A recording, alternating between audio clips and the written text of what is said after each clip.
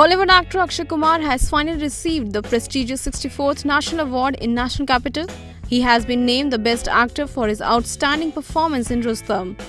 This moment was very precious for the Khiladi actor as he was accompanied by his wife Twinkle, Khanna and son Arav.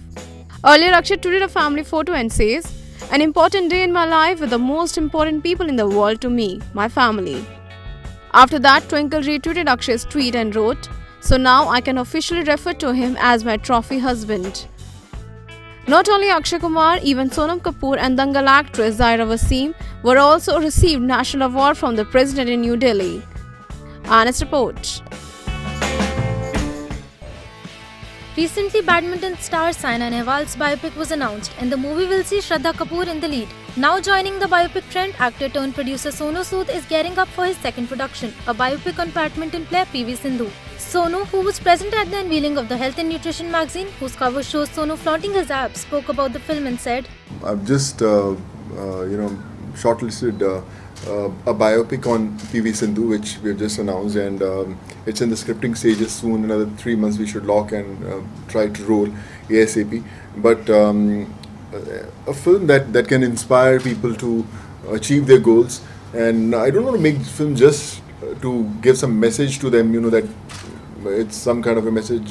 It should be entertaining cinema and something that can give me a high to produce and give those 8-10 months of my life to a script. So obviously it has to be an exciting script. Yeah.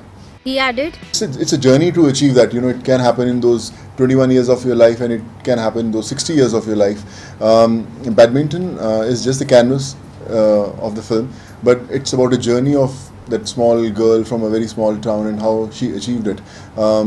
There can be 10 films that can be made on badminton, but the stories will be different, the characters will be different, the approach will be different, and I don't think so it'll be a pressure on her because she's not playing, she's not acting the film, she'll be doing her own thing. She's known to be a very, private and shy person.